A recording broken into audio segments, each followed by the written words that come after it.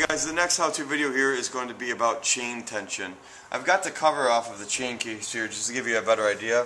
But once you get the hang of it, you really don't need to remove the cover to do a chain case tension adjustment.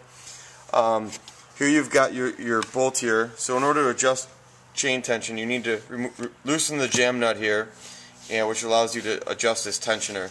Now if you look here, if I try and push against this chain, it's really tight. This setup here would be way too tight of a chain tension. So I would loosen this a couple turns.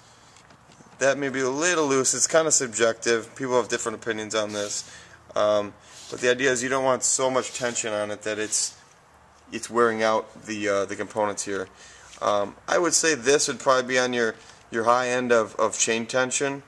And an easy way of doing that, the cog and everything is not set up right on this one, but if you were to grab either your secondary clutch or your brake caliper and you go to rotate this, before anything moves there should be just maybe about an inch, half-inch of play. But again, this sled isn't set up right. But if you need any further explanation about that, just give us a shout and I can help you out with that.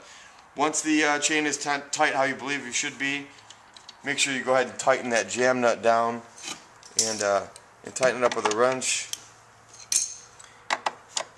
because if this is loose and you're out on the trail and you hear a ratcheting noise, it could be one of two things: this chain skipping gears, or it could be your track skipping teeth on your drive cog. But definitely check your track tension or your chain tension right there.